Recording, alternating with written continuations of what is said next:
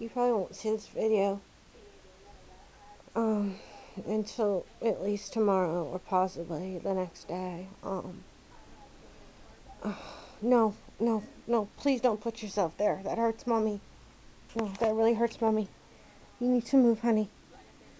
I can really only see the TV. I can really only lie on my back. My left side is in quite a bit of pain. You can see I still have the bracelets on from the hospital, allergies, and my other hand is taped up pretty big because it was bleeding right before we left. Honestly, it compared to other surgeries, it wasn't that bad. Um, because I basically had expressed my concern about not sedating well before, and it turns out that one of my medications causes problems with sedation, so they ended up having to do a deep sedation, a general anesthesia, but no breathing tube or anything like that, so that was good. Please don't put yourself there. Mommy's side really hurts. Please do not put yourself there. But I was nervous when I went in there, so they gave me first set,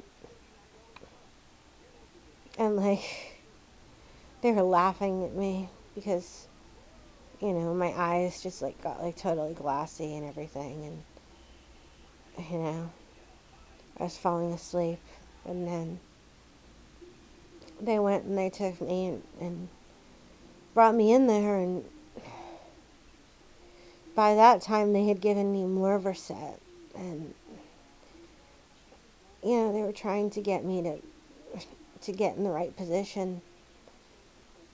Maxie, please do not put yourself there, baby. Mommy's hip hurts. No, no, I'm sorry. So the last thing I remember is the doctor asking me how I was doing, and I just said I'm sleepy.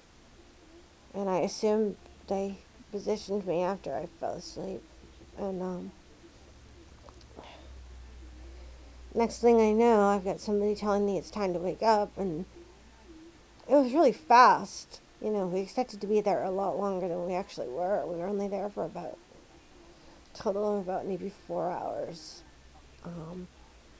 And once I was able to eat, drink, and pee, I've been able to come home.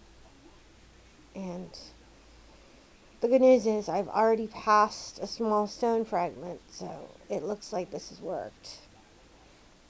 For anybody considering lithotripsy, or if you need it, it's, not the end of the world. It's not that bad. Honestly, it was the best sleep I've had in quite a bit. Alright, well, I'm probably gonna pass out, and I'm sure I probably look like I'm about to pass out. I've had, anesthesia, and I've had pain medication, so I'll probably upload this in the next few days. Bye, YouTubers.